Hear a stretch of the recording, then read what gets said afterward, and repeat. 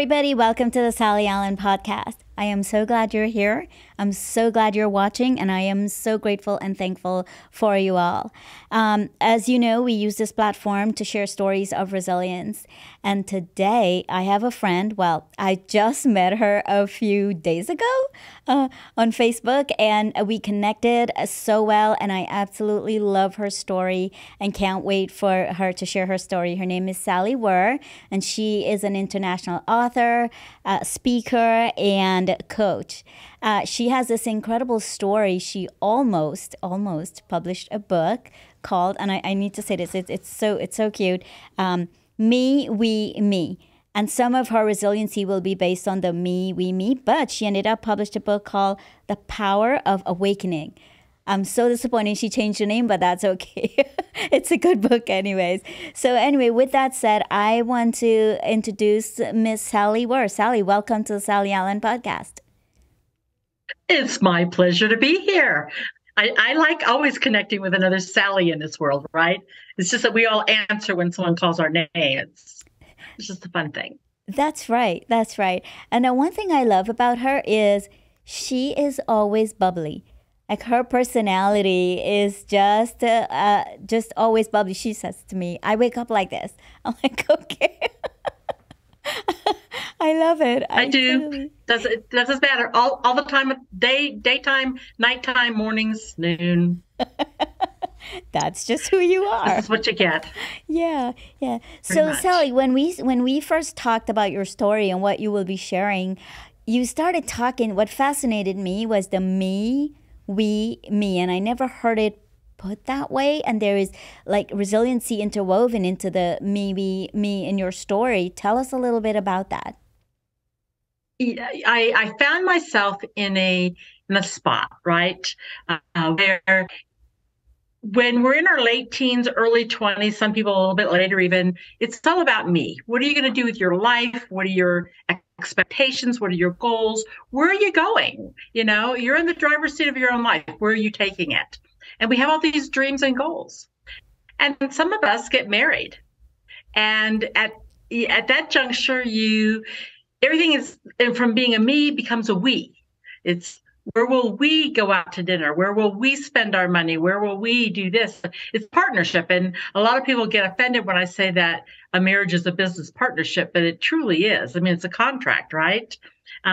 We like to not get into that in too much depth, but all healthy relationships understand that you're doing things as a we, and the others should not run off and do things as a me quite as often. But in my particular case, you know, I was married for 45 years, and then my husband got cancer and died 4 months after diagnosis, and I became this me again. So how do you define yourself when you're in that second me? You know, it's just a crazy time. And it doesn't matter if you lose your significant other from, you know, death, divorce, separation, you know, maybe you just drift apart and go your own different directions. It doesn't really matter. But when you've been a we for quite a while and now you become a me again, how do you get yourself back in the driver's seat and take your life the way you want it to be?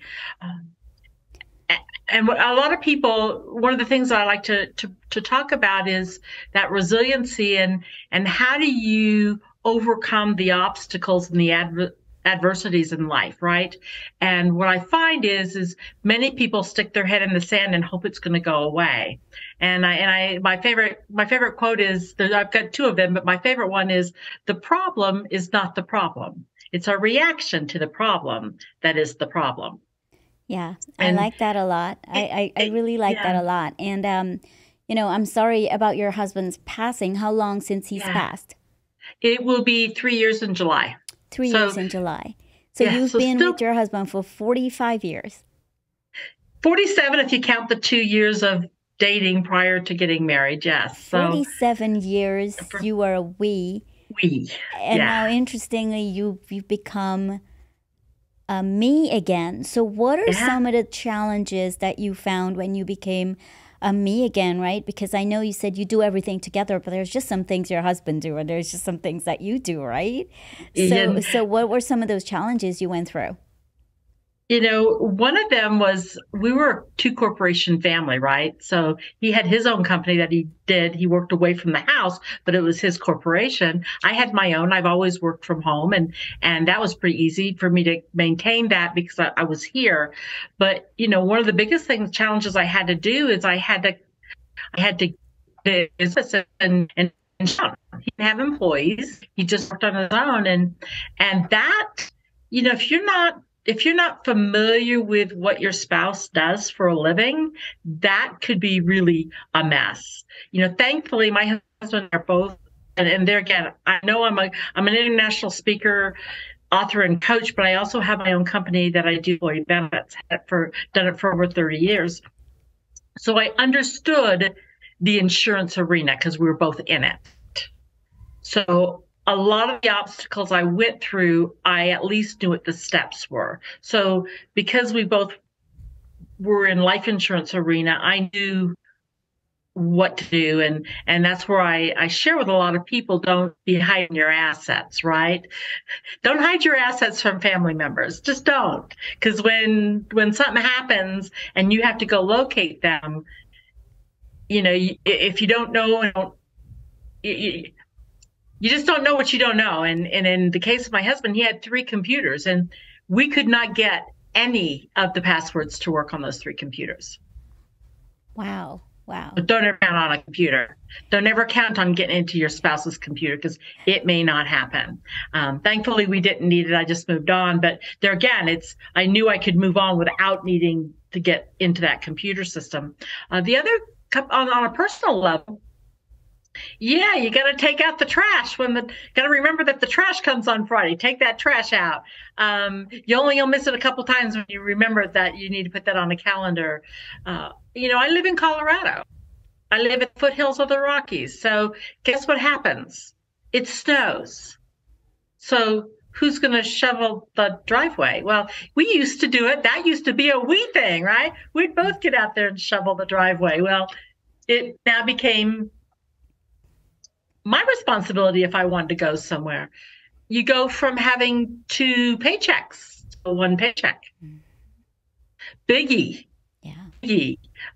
If you're not prepared for it, right? And so part of what I like to share with people, and I've shared in Power of Awakening and Power of Purpose books, is how do you make sure that you've got money put away for those rainy days. And I know it's tough, but there are ways of doing it that it doesn't hurt as bad.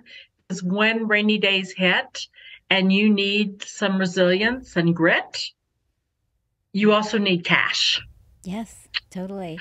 You just need cash. Yeah. And so I'm trying to think of there's other things, lawn mowing, right? I don't mow lawns. I'm allergic to grass. So, I'm blessed. I have a good career of my own. So thankfully, I was fairly independent to begin with.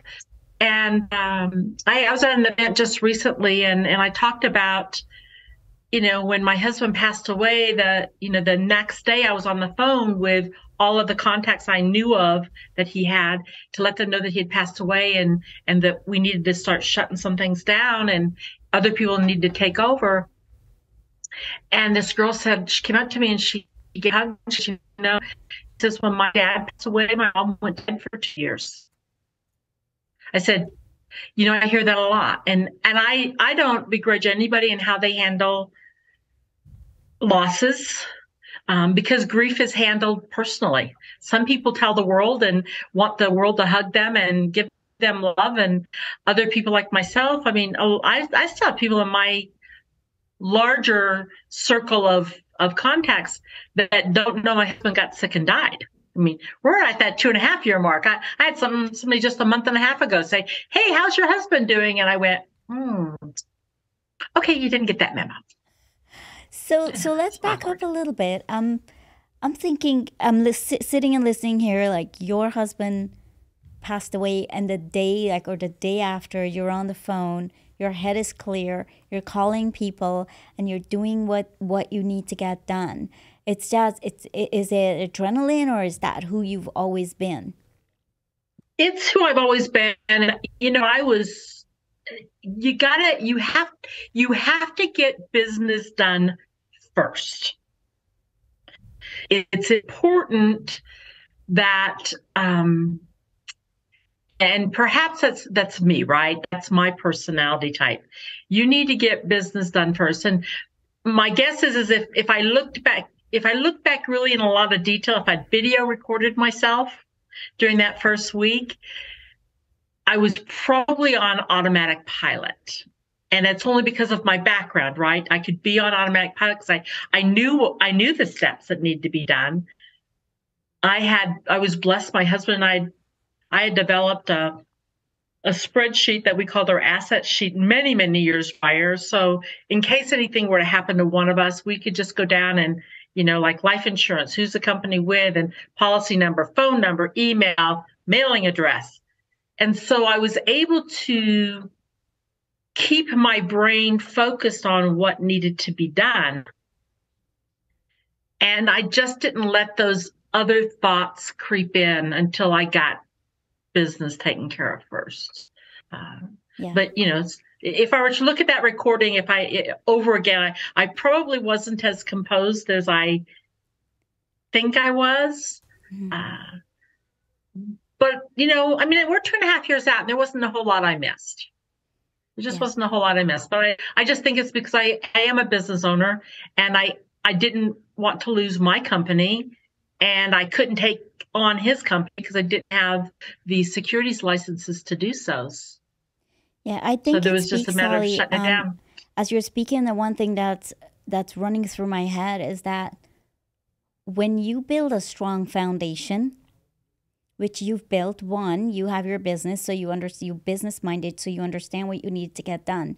Yeah. But your strong foundation is also in your administrative organizational skills, that you and your husband took care of everything while you didn't know, you couldn't get in his computer and some of the things you didn't know about his business. For the most part, together, you guys did a good job to organize your life, that you had a spreadsheet and you knew who you needed to call. So that's not something you needed to think about, right? Your foundation was laid also because you are a resilient person from what, I've learned about you.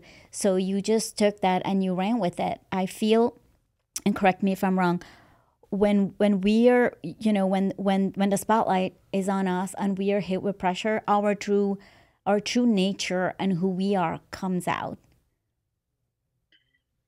Very much so. Very much so. And I just think that, I talk a lot about the tools in our toolbox, right? We're all born with a certain set of tools. Mm-hmm. And then the rest we learn along the way through adversity and grit and just, and the people that we surround ourselves with, right? I mean, that's a really important aspect of who I am and where I've always been, is who do I hang out with? Mm. And who can I learn from? Because, I was never going to be a rocket scientist. I was never going to be an astronaut. I don't have the math and science skills. I have a lot of friends that are rocket scientists, right? Because of where I live. And trust me, I don't have that skill set. But they don't have my skill set either, right? Mm-hmm. They don't have my skill set. And someone once reminded me of a quote from Mark Twain. It said, the best 2 days in your life are the day that you're born and the day you find out why. And I've always felt my why was to share what I've learned with other people so that they could take the bits and pieces that fit for them at that particular time in life and move on. Yeah. There was a story of the actress Rue McClanahan many, many, many years ago. She did a speech, and I think it was the Grammys or Oscars or one of those shows many, many years ago. And she says a lesson that she learned very young in life is that she didn't get a part in a show that she really wanted to do, and the producer told her it's because she wasn't photogenic enough. Well, it really burst her bubble because she thought she was pretty hot stuff at the time, right? And she is. She's a gorgeous woman. And she says her mom told her, she says, you know what?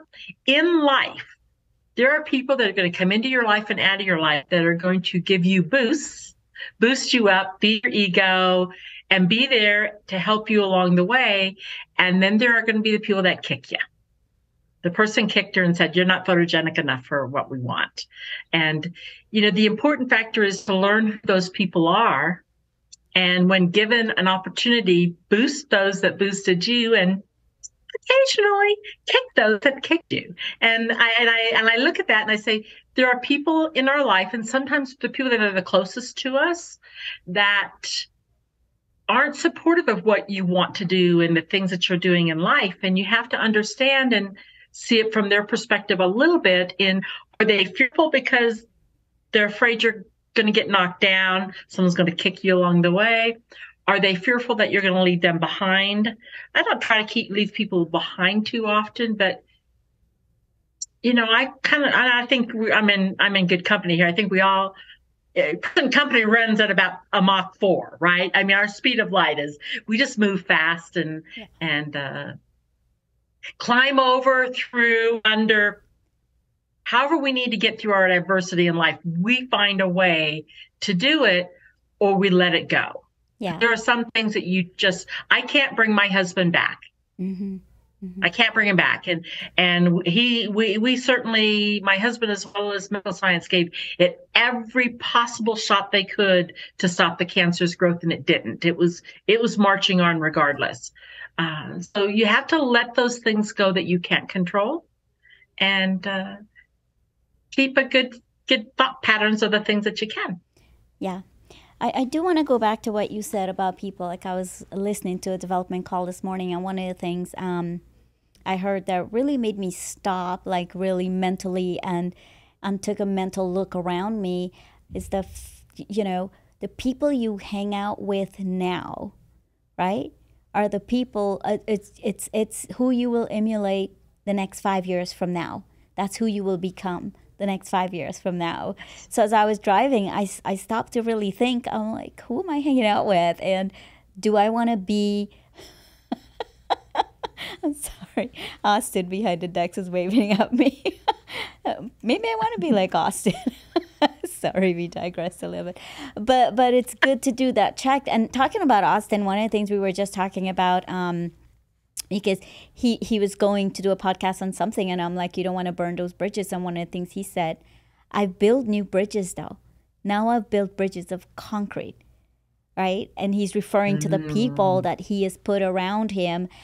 He's built those bridges of strong people, and he knows that those people will be here for him, even if it's, we say in life things are for a season, people are for a season. And right now he's in a season where he's surrounded by blocks of concrete and strong people who's going to help him grow and get to where he is. So what was my point to that? It's important who you hang out with and the people that you have in your life. So thank you for sharing that. So that's one of the other things that help you through. Awesome. So now how about I lost my train of thought because you were going to say something. You go ahead.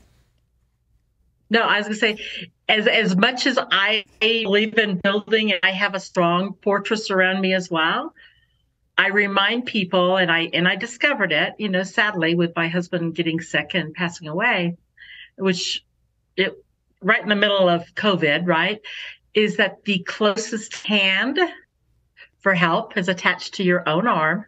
Mm-hmm. And make sure you are strong enough when those people that you think are your concrete aren't. Mm-hmm. I like that. They show up in those unlikely places. Yeah. Take the tools you can from them, learn from them. But at some point, you've got to grow up, right? And stop drinking that milk and start eating solid food and be your own person.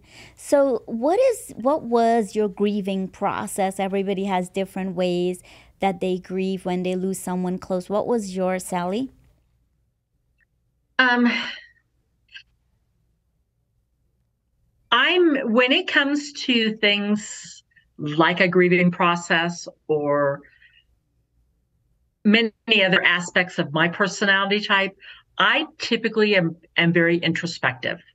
I don't talk about it. My daughter and I talk about it. I talk with a few people. Clearly, I talk more about it now. I'm fairly comfortable talking about it now.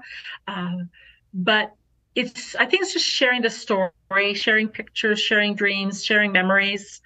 many people have said to me, Sally, why are you're so happy? How can you be so happy when your husband just died like 2.5 years ago? And I said, well, it's sad to say, but I'm sorry that he's gone and I miss him, but he died, I didn't. Mm. And I think that's really important to think about. That doesn't mean that I don't miss him and all those parts and parcels about the grieving process, but life is for the living. And so there are maybe melancholy moments, I like to refer to them as, where I sit back and I say, well, darn, this kind of sucks, right? but then I pop back up and I say, but I am blessed with this life that I have. And my husband and I are, he left me in a good place because of all the things that we put in place prior, right? Those things of, I talk in depth about, in the early days of marriage, we put money into savings and mutual funds and investment vehicles like we paid our gas bill. It was just a part of how we figured out, here's our income and how do we break it out? Still living life, but putting money away for that time in our life where we can retire and do what we want to do. Or, when something happens to the other person, and they die sooner than they think they're going to die. Not that any of us know when we're going to die, but, a lot of us think that we're going to live, I want to live till I'm 150, right? But I want to be healthy for it. But that doesn't mean anything. I could die tonight. I mean, it's not guaranteed that I have any specific lifespan here on earth, but I think grieving is personal, and you have to be very, very cognizant. And I've become much more so now after going through this, that people have to do what they have to do. I know many, many people that do just go to bed. They don't even want to get up. That's their grieving process, and bless them, hug them, bless them, help them. That was not mine. My time is just, every morning I would get up with my coffee and I would journal. Every day from the day that he got sick, I started a journal, and I journaled every single day and did it daily up until about 6 months ago. And, I got so busy with book tours that, the journaling wasn't as necessary anymore because I was so much out front in the Facebook world and, photos and conversations and podcasts. And I mean, just running the gamut, right, that you do when you have several books. I have my first two, my Power of Awakening, Power of Purpose. They were on a billboard in Times Square. They've been there twice. Another book that I am a co-author in called Hold My Crown. It's Women with Grit Share Stories of Resilience. That's going around the world. And we've just hit so many people, but they've been on the billboards in New York's Times Square a couple times now. And you just get a lot of, it just blows everything out of the stratosphere, right? It does. I congratulations for that. So congratulations. I'm so excited for you, Sally. But I want to go back to things I heard you said without you saying it. Gratitude. One of the things that help you to get through what you were going through when your husband passed was gratitude. You embrace simple things. You wake up when you're thankful for, and then the next one was just writing everything you were feeling. Yeah. Writing I was feeling, what I was experiencing, because we didn't know when, the morning that he went for a walk, March 22nd of 2020, he went for a morning walk and COVID was just starting. We didn't really know much about it, right? And when he got back to the house, I thought he walked like he'd had a stroke. And so that was the immediate thought pattern. And so I got him to the ER fairly quickly because we needed to get on it right away. And of course, we discovered after a CT scan and stuff when they were trying to figure out where the stroke might have been at that he had, more than 30 brain tumors. Wow. And they said they just stopped counting at 30. My husband and I both looked at each other like deer in headlights. We're going, what do you mean brain tumors? And the ER physician said, didn't know you had brain tumors, because he thought we knew. And we go, no, my husband was a severe asthmatic and always had bad headaches. And they don't give you brain scans, right? They don't give you brain scans just to give you a brain scan. And when you're hit with something that massive and really with the ER physician a little bit off the cuff, you've got to figure out a way to mentally prioritize your thought patterns, right?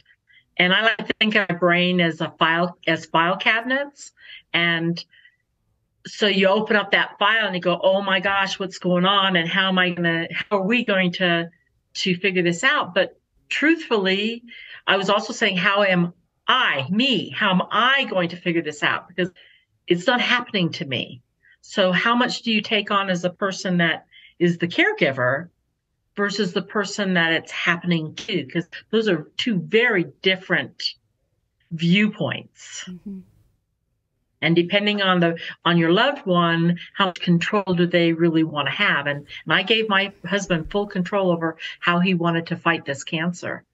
And so for me, journaling my way of writing my thoughts and feelings without sharing them with him, because he's not a Google person like I am. So I was already Googling what is the outcome and the different things that we could do for this type of cancer. And I knew that 4 to 6 months was the life expectancy.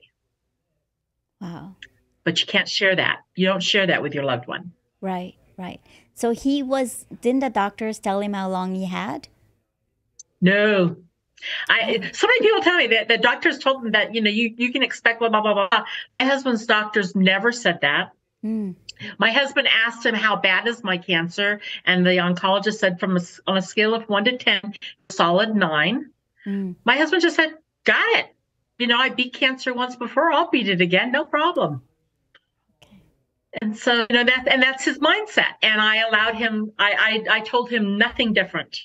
Nothing different, because that was not, there are some things you have to understand that you have to keep bottled up. And so my way of keeping it bottled up was to write about it and my feelings and my thoughts. And as I said, it went on way past him passing. And sure enough, life expectancy was 4 to 6 months, and he made it 4 months and 1 week. Wow. So it's, it's, and bottom line is with cancer, anything that's that fast moving, you're thankful that they don't suffer very long, because cancers are really ugly disease. And, there's some cancers that people can fight and have a very good outcome, right? There's a lot of cancers. I look at childhood cancers and breast cancer and a lot of those cancers that there's a very high resiliency and lifespan, length of life that is added to those. And there are other cancers that when they get you cannot bring a brain back that's been eaten up by cancer. Yeah. Sally, can't bring it back. It's gone. What I see is you are a very strong, logical, practical, and analytical woman. You don't let the emotions go run rampant or get the better of you. So I take the circumstances that I am given, and I don't put my head in the sand. I hit them head on. Yes, you definitely do. And this has been so inspiring. So thank you for sharing your process, your story, and what you have been through. What's a takeaway for our audience today? Takeaway for the audience. You know what? Live your life, right?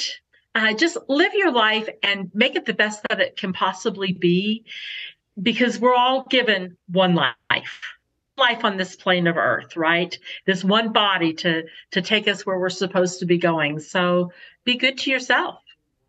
Be good to yourself, and make sure that you put yourself in the driver's seat of your own life. Don't allow somebody else or circumstances to derail you. Yes, I like that. Thank you so much again for appearing in our podcast and for sharing your story. I always say it's never too late to start living resiliently. And one of the ways I see is that grief comes in many forms, and everyone grieves differently, like Sally said. And whatever your process is, it takes time. So while some of us are more logical and not emotional, that's okay to just, do you and grieve the way you need to and as long as you need to. Thank you again for listening to our podcast. If you like our podcast, rate, review, and share with your friends. And thanks to Austin behind the decks and Sticky Paw Studio.